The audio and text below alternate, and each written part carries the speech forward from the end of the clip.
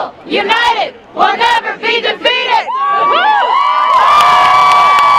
Mason students are protesting the new executive orders instated by our new president, Donald Trump.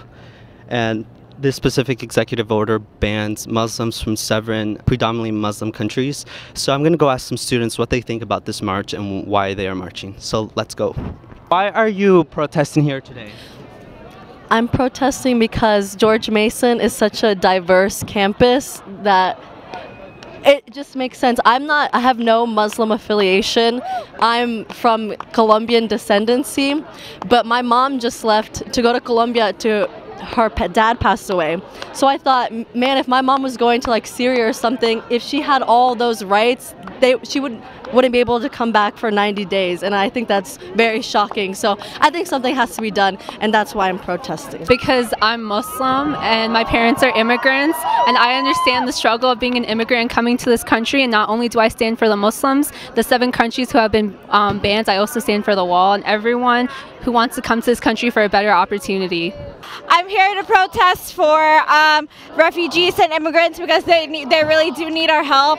So I'm here to support them, to know that they can come into America safely. I'm protesting because I'm an American Muslim and I want to fight for what I believe in, and I feel like at Mason, with like such a diverse community, I'm really comfortable with doing that and expressing myself. We think it's important to speak out as students and faculty against Trump's recent travel ban.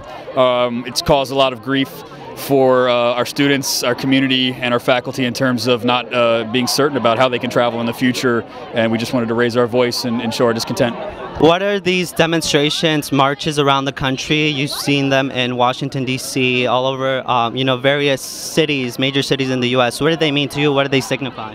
They signify that everybody's different and we're all not gonna just like shut up and sit down and let the world like people tell us what to do. So I feel like in DC and in Florida and like everywhere, like people are speaking their mind, and I love that, and I love being a part of that. I think it's just showing that the popular vote won by 3 million. We're here, we're showing our voices, and we don't want Trump as our president. Do you have any family members or anyone directly affected by this that you know? I don't have any family members, thankfully, that are like affected by this, but I do have family friends and they are affected by it, so I feel for them. I actually have had friends affected by this. My friend's dad got approved to come to this country from Somalia, but he's been held there and they don't know when he's coming, so that's one of the reasons why I'm here today.